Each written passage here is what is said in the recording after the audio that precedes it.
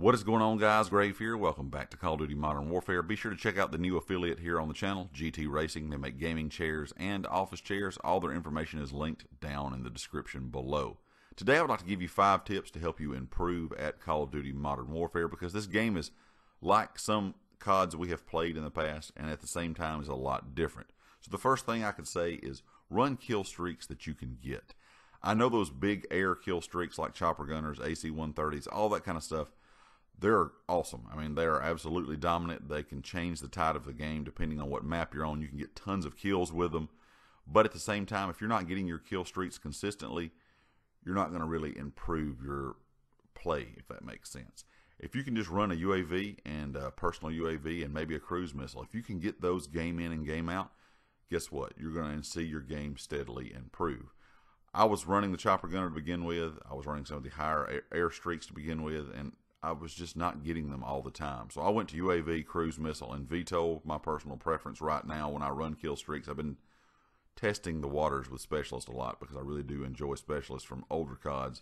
I've been running it more than anything right now. But when I do run kill streaks, like I said, I just went down to that UAV, that cruise missile, and that VTOL, and I could get all 3 of those, I would guess, probably every 3 out of 5 games that I played.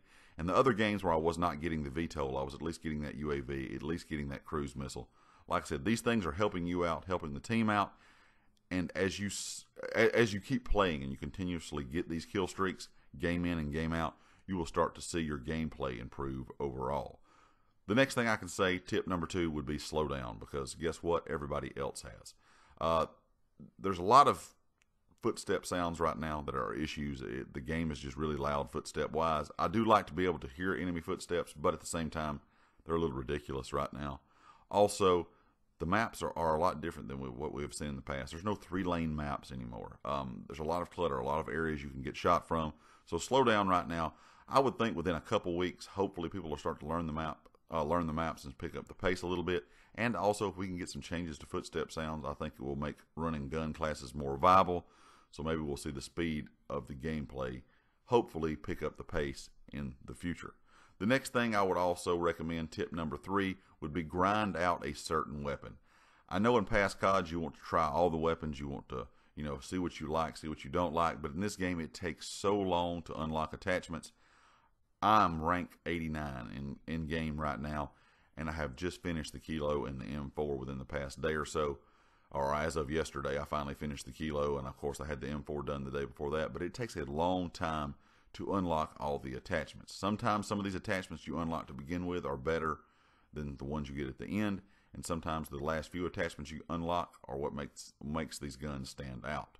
Also, I would recommend right now just kind of running around with ARs. I know I'm using an AUG on this map.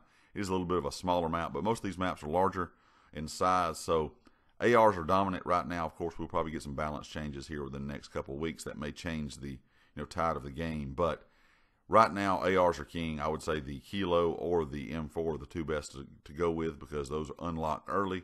Try to grind those out and get everything you can unlocked attachment-wise, and you will see a big improvement in your gameplay. If you're just swapping weapons up every couple games, not unlocking a lot of stuff for them, you're at a big disadvantage.